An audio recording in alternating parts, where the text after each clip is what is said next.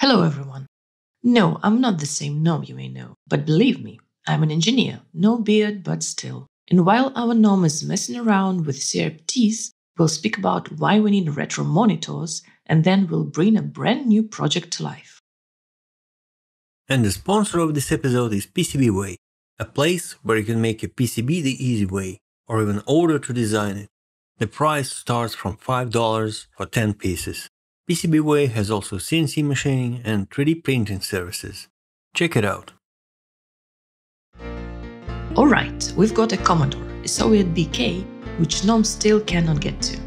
But there's one thing which is absolutely crazy. So, what to start with? Why don't you start from the beginning? Well, in the beginning there was a word, and the word was 16 bits or 2 bytes. And the lower byte had a smaller address, and the higher byte had a bigger one. From another beginning. Well, first we need to go back in time to the 80s.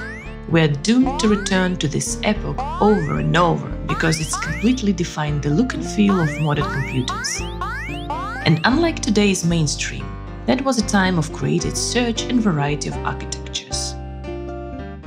So from the mid-80s, instead of 8-bit systems that were making users excited just recently, 32-bit monsters started to arise, with 512K of memory or even the entire megabyte. Sounds funny, doesn't it? IBM PC will not even mention. Back then, it was just one of the many, and its capabilities were not far beyond the 8-bitters. An interesting fact to note: the first 32-bit home computer appeared to be not the Macintosh 128K, as we used to think, but the creation of Clive Sinclair QL. It came out just 12 days before, but was a commercial failure. Made in a great hurry, it turned up buggy and terribly unreliable. And of course, among all that variety, we cannot miss out DEC PDP-11 architecture, which is now undeservedly forgotten. So let's pay our tribute to it, because everything that we widely use nowadays comes straight from there. Decode, please. For example, what? For example, everything. Terminal standards, for instance, that we still use in every Unix Linux system. These standards originate from the teletypes connected to PDP machines, and that's why there are plenty of control characters there like carriage return. Another example is Unix, which was born on the PDP-11. Yet another one is the C language. It was created for PDP-11. Why do you think there is still ++ PDP-11 stuff in C language? To top this, direct memory access, united address space, virtual interrupts, the TCP/IP stack, all of those came to us from PDP-11. Enough? And for those who are interested, we recommend the article "What Have We Learned from the PDP-11?" We'll give a link in the description.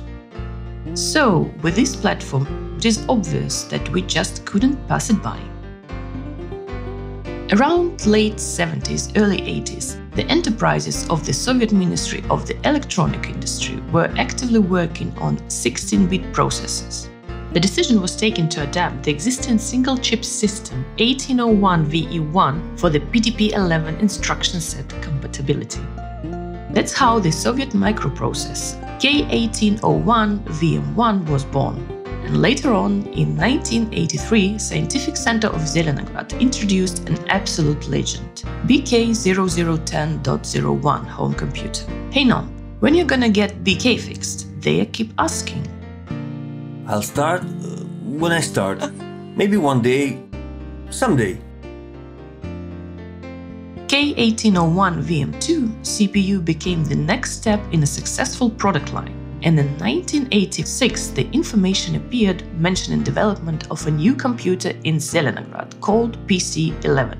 The computer was designed to work at 9 MHz CPU frequency. It had two 56K RAM, one 28K ROM with a built-in BASIC, and was meant to be partially compatible with MSX on the level of BASIC. And in 1987, the ubiquitous MS-0511 UKNC had finally arrived. It's been built around a pair of K1801VM2 CPUs, main and a peripheral one. The main microprocessor works at 8 MHz frequency, while the peripheral works at 6.25 MHz. The RAM size is 192 kilobytes, and only 56 are directly accessible by the user. It can display 8 colors from 16 color palette. There are 8 palettes by design. The screen resolution is 640 by 288. By throwing in a couple of baud wires, you can mod MS-05-11 to output 53 unique colors. This microcomputer complex had been designed to be used in Soviet schools for educational purposes. More than 300,000 units have been produced. Unfortunately, the KVANT was notoriously unreliable compared to other Soviet micros. It has certain flaws in the board layout and is prone to overheating. But what can we do? Not every experiment becomes a success. The next chapter in this history was BK0011, which came out in 1988, and its successor BK0011M. They received a memory upgrade to 128 kilobytes and switchable color palettes. The same year, KVANT PC-11 model was presented by Medion company. The KVANT acronym stands for Information Services for People in Russian. Sadly, this machine is considered to be lost, and there is no evidence of any samples remaining.